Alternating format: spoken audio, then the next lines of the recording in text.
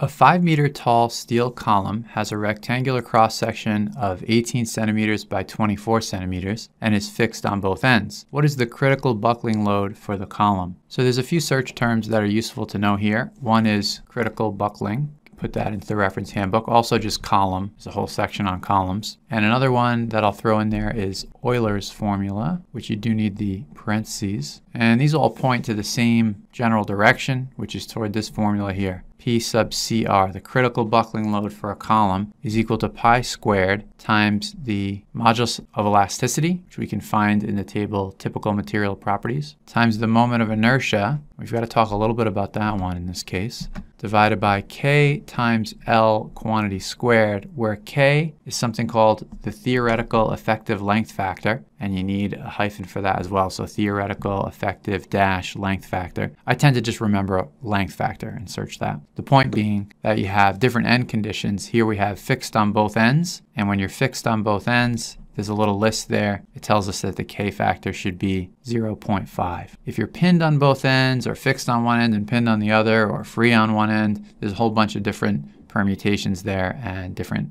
corresponding K values. L is simply the unbraced length of the column. In that case, that's going to be the full 5 meters. So we're good on K, we're good on L. We know we can look up E. The only thing that's interesting here is the moment of inertia. And it's not interesting because the geometry is particularly hard. All this is a rectangular cross-section, and it's 18 by 24 centimeters.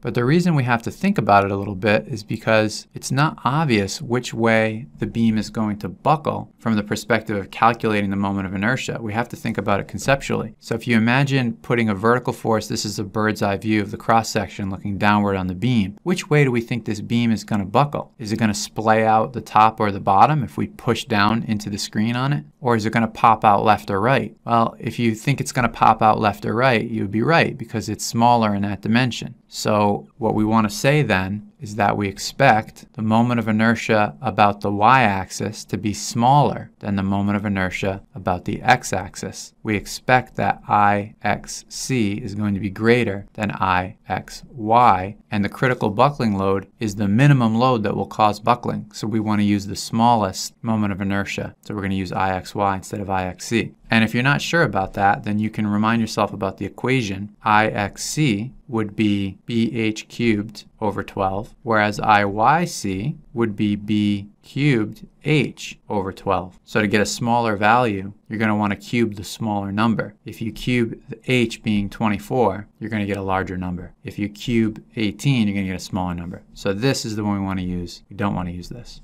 So with that in mind, let's go ahead and make our substitutions. I am going to put these in meters, so the base instead of 18, I'll put it as 0.18 meters, and that quantity is cubed. And then for the height, it's 0.24 meters, all divided by 12, gives us a moment of inertia in the y direction of 1.166 times 10 to the negative fourth meters to the fourth. And that's everything we need to plug in for the critical buckling load. P sub CR equals pi squared. We looked up the modulus of elasticity for steel, 200 GPa, which is 200 times 10 to the ninth pascals, times the moment of inertia, the minimum moment of inertia that we just found, times 10 to the negative fourth meters fourth, divided by the quantity K, 0.5, times L, the unbraced length, 5 meters. That's a 5, not a 6. Sorry about that. And that quantity is squared.